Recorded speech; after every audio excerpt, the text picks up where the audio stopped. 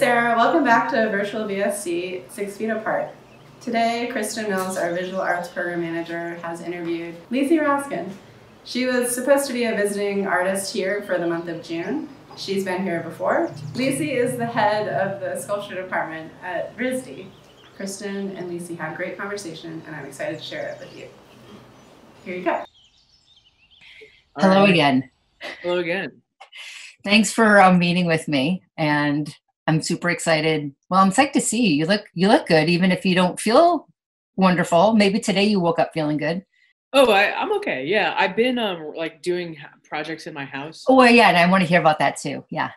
Oh, yeah. I got renovated my kitchen. Oh my God. Yeah. Oh, I can't wait to hear about it. That's exciting.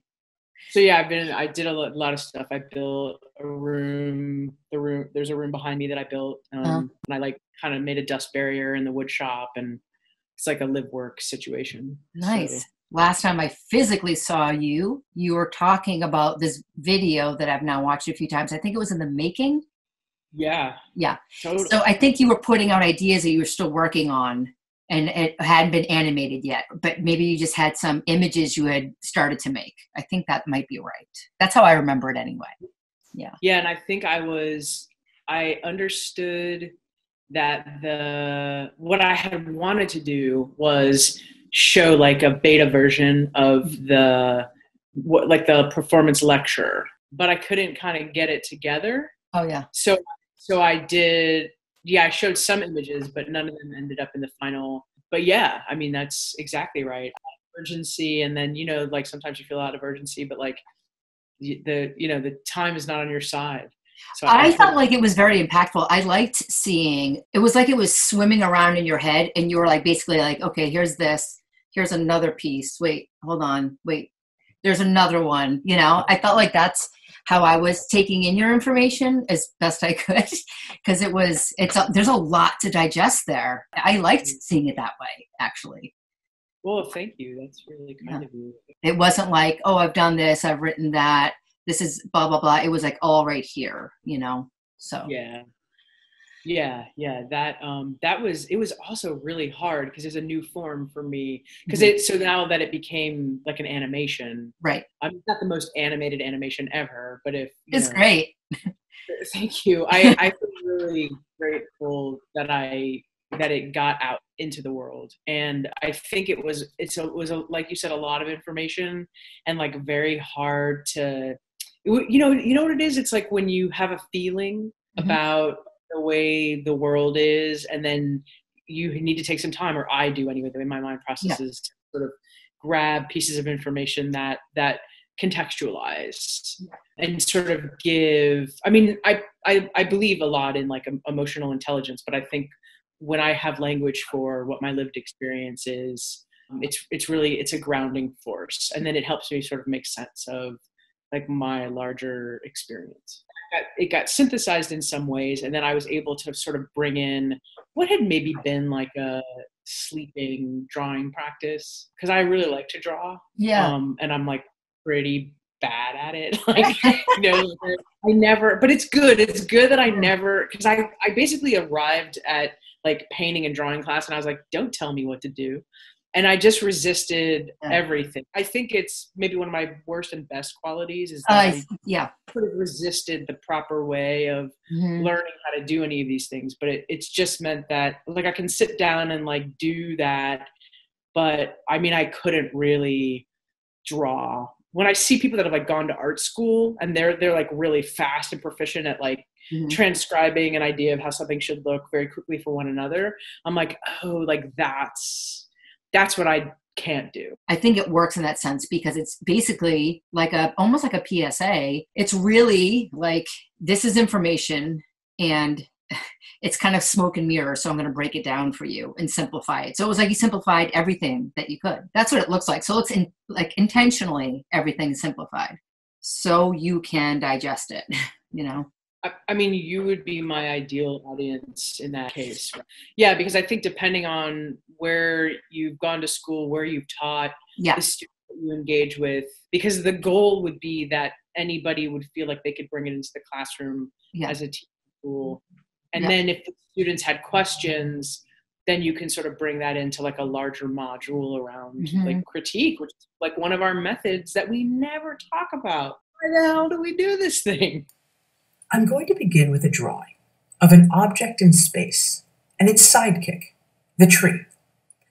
As we know, trees have systems of roots, and roots are tasked with bringing nourishment back to trees. Our consciousness can function like a system of roots. We can expand it so it can enrich and nourish us. Would you lend me your consciousness so we can go on a nourishing and enriching journey together? Great. Here we are. We are the people moving around the object in space and its sidekick, the tree. Here you see us involved in a ritual that many of you may recognize. The ritual of gathering around or before an object and trying to decipher its meaning based on what we see in front of us.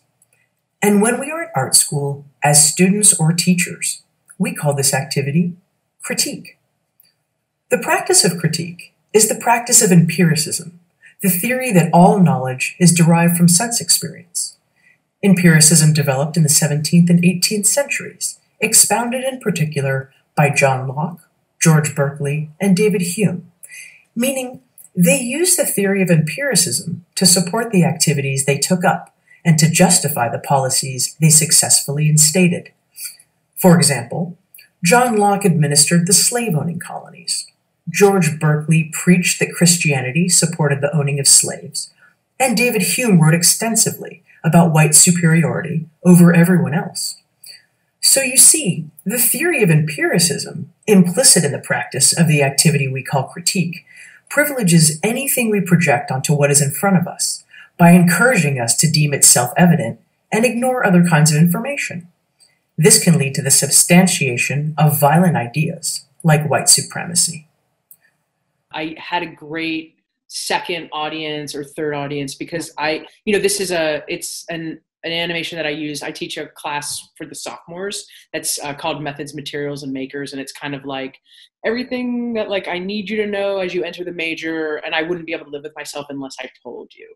So it does attend to certain kinds of things. But when I was like the space between the talk at Vermont Studio Center and then the first iteration of the performative lecture, I was asking the sophomores, I was like, can you talk to me about that, how you're experiencing it? And I did have the privilege to have, neurodivergent students with learning disabilities, students with learning difference, non-conventional learners, visual learners, and they gave me feedback. Yeah. I teach in an art school, and there are a lot of that have learning difference and learning disability, and I think it's when you get some students that are like pretty self-aware around like how they learn and how you can alter material to benefit their learning process. I'm always like, tell me more. Yeah. That was awesome. I really benefited from your work and how maybe you are writing about or other people are writing about your work. You sent me those links to Hyperallergic and to the art blog. But I thought it was fascinating the way the writer, how she wrote about your work, and then how you go in Hyperallergic and talk more about the stuff that you're thinking about. And she was using words like mysticism and fantasy, which I guess if maybe you're looking at your paintings, maybe that's how she was reading that. You are trying to scrape away, you are trying to get down to the nitty gritty. So I thought that was kind of interesting. She was using those words when I would not have used those words for you or your work. Yeah, I feel like she was writing in relationship to I made these like kind of like replicas of these Joseph Yoakum paintings. Mm-hmm. And then within that, I was imagining like kind of having like a cup of like coffee, like let's say like in the landscape with Joyo, and like what would I ask them about these drawings, mm-hmm. and how particularly like the edges, like where there were all this compression, like how they were thinking about the ways of putting things together, like where the tension was. Mm-hmm. And I think that the titling of it, of the way that I engaged with the replicas, had to do with this fantasy performance. I see. Engaging with an artist that's no longer on the earth. So I think like that may be the root, mm-hmm. of that notion, but I do think that the animation, or like this sort of like research-based, performative, pedagogical, even like didactic, right?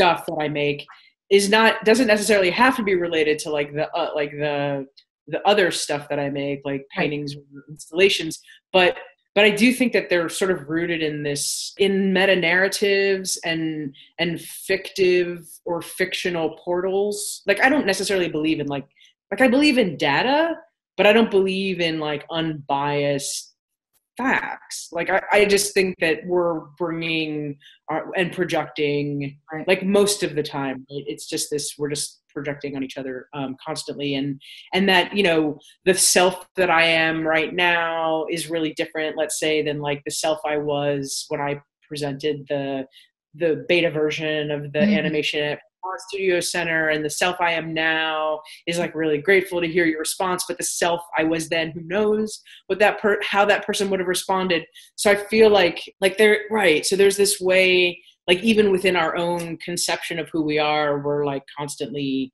time traveling, and it's kind of like the best job we can do is to be like, this is what I think about this at, you know, 4:32 p.m. on Wednesday, May 13th. And like, that's all I got. It's hard to like hold anything in this way. And if you don't mind me sort of like skipping to like another spot. Please. So in 2003, I did a research trip to this nuclear power plant that's the same design as Chernobyl, that is 70 kilometers north of Vilnius in Lithuania, called Ignalina power plant. And I recently got an email from a curator who is creating a show at the CAC in Vilnius about the nuclear power plant. Wow. And she had, I mean, incredibly insightful. Her name's Elle Carpenter, but had questions about the formation of the work. And I was like, oh my God, that was like 17 years ago. Wow. I feel so weird about that project, my engagement with it. I couldn't even kind of contend with the mind space of the person who made it. And yet, as her representative, like I had to field the questions about like what I was thinking. And oh my God. I mean, it's kind of like I actually don't believe in the self. Sorry. But like I believe in interbeing. And I believe in like co-created realities, like we're making an amalgam. And like sort of like every time I'll see you, I have like certain architectures that like you bring to me, and I remember, and you know, we a similar location in Philly, and then we've been in similar locations like other parts of like, you know, the Eastern Seaboard, and it's those things are never removed from like my future or present interactions. So I think it's like, if imagining like states of self or time as like stacks of glass or lenses that, you know, we're looking through, it's hard to, you know, is the truth the thing I'm telling you in the present that I may, you know, disagree with in 5 years? Right. And so it's funny when, as artists, we're sort of like, you know, we write about something because it feels so final in a way that if, you know, as a studio artist, like it's so much about process. And I mean, there are some artists that kind of decide they want to make a thing and then they walk it back and then do a set of action steps. And I'm really not that artist, right? Yeah. Like that anything makes sense at all or functions is like always bewildering. With regard to like the studio art, painting, or any of the installation constructions, like it's all improvised, and maybe I set up a set of constraints. It's not like I have like a set of action steps. With this animation, it had to make sense. Like I couldn't, right? Like even if we can say, oh, well, I missed a bunch of things and this part's ignorant, at a certain moment, someone else besides me had to be able to establish like a reality based, we're consenting, we agree with the words, like this is a reality based understanding of what the thing meant. And that's really different. But I don't know if it is or not. Like I'm having a conflict, right? Yeah, I know what you're saying. And I guess I hadn't even considered that because, you know, I make videos, but if people walk away scratching their heads, that's fine. I assume that's what they're doing. And if people get something out of it I didn't put in there, even better. Because I'm like, yeah, so glad you saw that and said that. Now I'll say that, you know? I guess it's more like writing a book, but it's like it has to have this through line that makes sense. It starts somewhere and ends somewhere, and all the stuff in the middle supports all that. It's very linear, and like you're saying, you don't seem to possibly make or think in a linear way. So to have a product, which it is a product now, have a linear, I don't know, trajectory. Yeah, that's difficult. Yeah, it's super difficult. And in a similar way, although like with the band Peebles, Mhm. like that was also like completely confusing, right? I mean, in the sense of, and I mean like every single band member is like has their own relationship to the origin story, the creative process. And so like I have my perspective, but like the great, it's not like hierarchies exist and power relations, like asymmetrical power relations are a huge part of any social interaction. But with that one in particular, like I was their teacher. That's why I wanted to ask about that. Yeah. Yeah, I was their professor, right? Like it was like, like I had a title, it was like this whole thing. And it was like, two of them, Kels and JoJo, were undergrads, right? With them, like we had such a beautiful semester, like in this advanced painting class where like graduate students and undergraduates be together in an advanced painting class and let sculpture graduate students take an undergraduate advanced painting class. And then we mostly like, we did a lot of crits and like I gave assignments and whatever, but like we read a lot of feminist theory. We read a lot of like Black feminism, and a lot of things like, the undercommons like Moten and Harney, like meant to question this idea of like what we were doing in school together. What was school about? What have schools done historically? Right. And so when they were like, they were like vibing off each other and like so sort of like tuned in. And then at the end of the semester, I was like, wait, I really don't want this to end. But how can I invite them into another iteration of relationship, one that's scripted differently? And so, we came up with this idea of a band, and it wasn't even my idea. And so that's what was also kind of great. But at a certain point, after I realized what was possible with this group of people, still from the perspective of like the professor, who I think in a lot of ways what we're charged with is like holding the meta narrative of the classroom and the relationships and like thinking a lot about synthesizing material for, like a suite of, let's say, like emotional vibrational entities, right? And so, governing that and birthing that and parenting that in some way. But I saw that like it was just profound what was happening. And then I was like, I have an idea. Like I want to make this children's album with them. And then I like told them about the idea and they were like, that sounds like your idea. That's like your idea. And I was like, yeah, like, so then I kind of like in a way like had to get buy-in, and then I had to like relinquish control, because like for me the impetus of the album that we're infinitely working on, I think, is Marlo Thomas and Friends' Free to Be You and Me, which is like I'm born in 1974. Like that was like the feminism. That's like second wave white feminism. That's like Ms. Magazine, Gloria Steinem. And I brought it to them and I was like, this is what I listened to when I was growing up that had an impact on me. What were you all listening to? And try to get them to think about, telegraphing music to kids, imagining that we could insert propaganda in their reality in the form of mantras, in the form of responses to very painful issues or questions, and alter their cognition, like, and in some way. And I was like, that, like, I really want to do that. And then they were like, you okay? Like, and like with skepticism. And then we had to like get through the next hurdle, which was like, what is strengths-based ideation? Like, what the hell is saying what you want instead of what you don't want? And so I think like through all that, I've never been responsible for the intelligence behind like the musical composition. I think I can do like 3 chords, like 3-chord Indigo Girls songs, but like I have to, it's true. Like that's like, I sort of like off there. The propaganda part of it, I was like, okay, like, I was very, like, I had to do this thing where I was, like, really aggressive and then relinquish control. Yeah. And if the lyric isn't right, if someone else has another idea, if something else comes in, let the thing be formed. That's how we were relating to each other. Like we'd come together, like Jorge Galvan would like be doing something on the Korg synthesizer, and then after a while someone else would play something, and then someone else would play something, and then they would just be repeating these things, and I'd be like, well, that sounds like a song, so let's go write some lyrics. And and so I think it happened like that. But if you just imagine someone like doom doom doom doom doom doom, like over and over again, that becomes the bass line for a song. And so I think there were so many things that were happening that were like not verbal but liminal and emotional and interactional that were happening there. And I have nothing to do with that shit. Like I'd like go smoke and come back in the room, and I'd be like, they wrote a song, I was gone.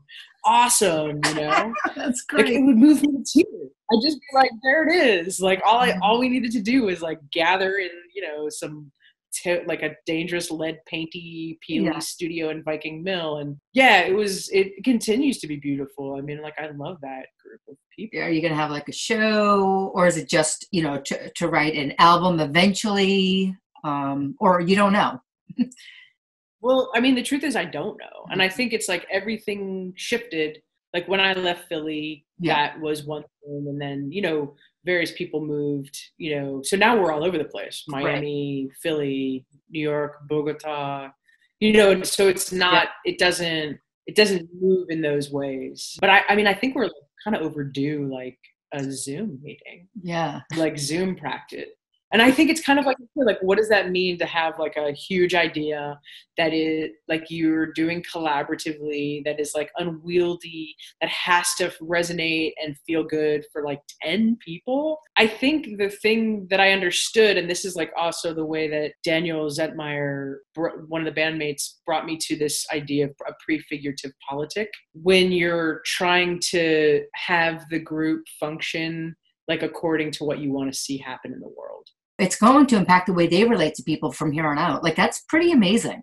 Yeah. And they are incredible. And they do, especially as like some of them are teaching, and it's just amazing and beautiful. Yeah. And and working in horticulture. And I feel like we seldom as teachers get a chance to, first of all, know our students for beyond their time at school, but then also it's like to have a window into who someone is when they're a sophomore in college, and then watching them move through that and like really see their thinking evolve, and the things that you could see as potential sort of come to fruition. And I feel like that is such a profound gift that they've given to me, and I see the way that they literally are changing in the ways that they're impacting the world. When you were here last and what you were talking about, I didn't know what you thought about his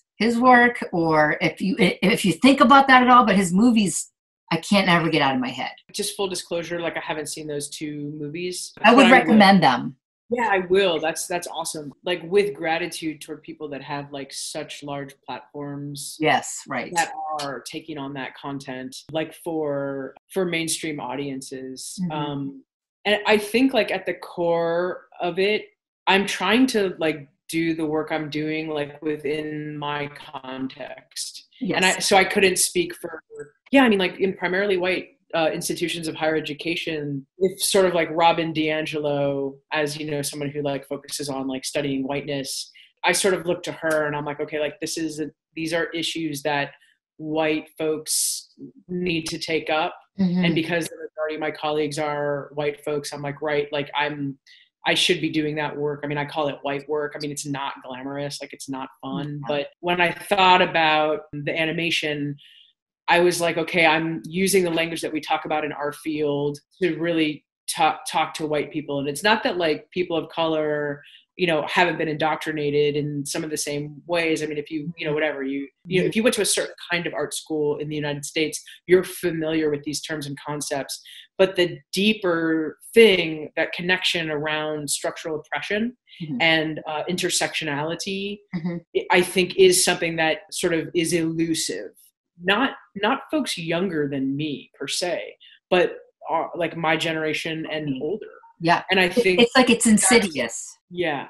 So, and I think it's like, thankfully, like, Jordan Peele is doing what he's doing. The students that, are coming in, and they will have, in a pop cultural sense, had interaction via, a Hollywood production with, these concepts. Right. And that will give them a baseline so that it's not abstract. I did not grow up with that kind of representation. Right. I grew up with like, whatever, every queer person in every movie was like insane, outcast, sexually violated, murdered. I mean, that is what I came to understood representation was going to be about people like me. Like there's a lot at stake with representation, People don't even see, and this is including me. I mean, I get it, how much it's in our system to believe and say and feel certain things. It's the stuff that you can't see. He's also dealing with the stuff that you can't see, but it's like you're preaching to a whole different choir. But you're like, no. You're actually not seeing all the other stuff it's so seeped into your bones. Yeah. So I was radicalized in Philly. Like I did an anti-racist training in West Philly at this org called Training for Change. Right. It was like, just to walk back for a moment, there was an amazing episode where Ruby Sales, who's an activist, was on Krista Tippett's On Being. He spoke about how within her Black community, there needed to be a moment where the generation that forced the young people to go to integrated schools and endure that violence had to say, I'm sorry, that was hard. And she's like, but white people aren't really kind to white people. We don't, like, white people aren't necessarily like loving to white people. Like if your family came to this country and you became white, as my family did, we immigrated as Jews. And I mean, I'm probably the first generation of my family that's like solidly white. There's no moment where like we look at each other and we say, like, we've experienced this indoctrination of one of the most violent things, which is the erasure of our language, the erasure of our culture, and then this capitalist aspirational stuff, which is so brutal and so awful, and like sort of this mercenary capitalist white supremacy. And I think it's like, well, how does one lovingly embrace white people in a way that is like, okay, like, let's change? But I'm talking about coming off of a register of shame when someone does do harm. And for goodness sakes, like, just like, let's talk about what are some skills and how do we mitigate this and how do we stop this and how do we change like ourselves.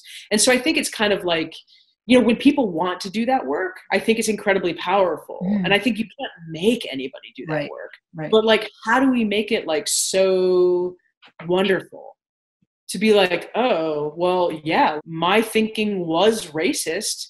And there is some thoughts that occur to me that I know are racist. And let me tell you that so that you understand that I am actively working with my racism all the time. I am actively working with my racism all the time.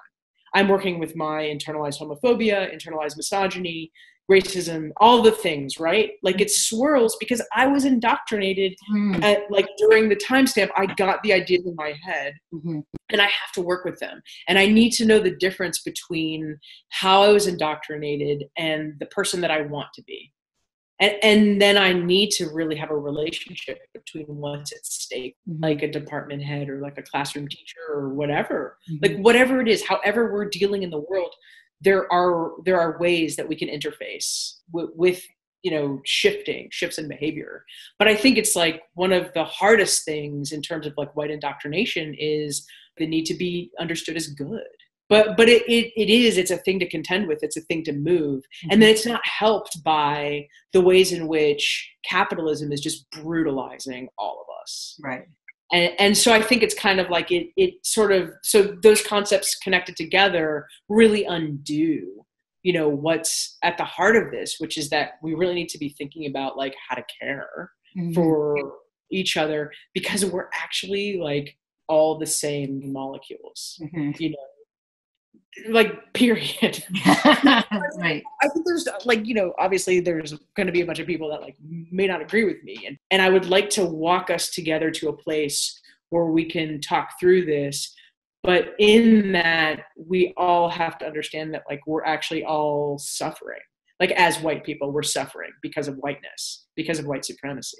You know, and that's a conversation that white people need to be having with each other. Yeah. And it's hard. It's hard to do it. But that's what I understand Bell Hooks to be asking me to do, right. Audre Lorde to have asked me to do, like any of like these profound thinkers whose analysis I benefit from and have felt like freer because of, you know, like Barbara and Beverly Smith, This Bridge Called My Back. They're like, white people, please like tend to your own communities, like tend to your neighborhoods, tend to yourself.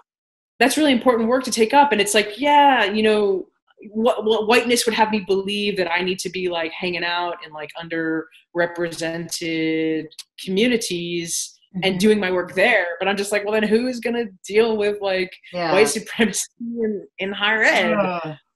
And it's super not fun. Like I'd rather, you know, not doing it. But I can't not do it. Our survival depends on it. I mean, my survival depends on it. Like people like me, like the little like gender non-conforming little units walking around, you know? Yeah. Yeah. Thank you for spending so much time with me. Kristen, thank you. Oh, thank you. It totally makes so sense. Bye.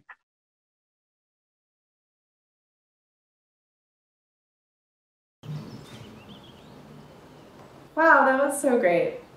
Goes all the way back to Kristen's days back at Tyler.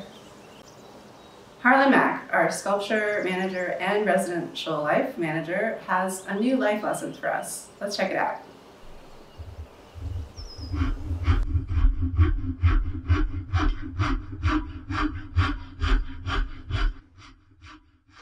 Hi, welcome to another life lesson. We're going to use a saw today. It's my favorite saw. It's really small, cuts really well. You can hang it on the wall. It's easy to find, so that's good. Let's see what else. It is really straight, so you can use it as a straight edge. You can also use it to be a square. Here's a 90-degree angle. Here's a 45-degree angle. It's built into pretty much every handle. Pay attention to the orientation of the saw.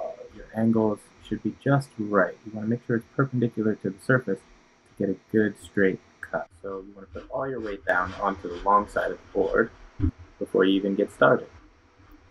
If your weight's not all the way down, it'll wiggle like this. When it gets started, I tend to pull back a couple of times. Now I'm going to use the square function, mark a straight line because it's convenient. It's right here in my hand. I'll even do this side. This way I can get my up-down line. Keep your wrist loose. Let the weight of your arm do the work to avoid the bind. When it binds, like this, just keep going and relax and get through it. So this is really easy. I recommend using a handsaw for almost every application that you need it for. So, yeah.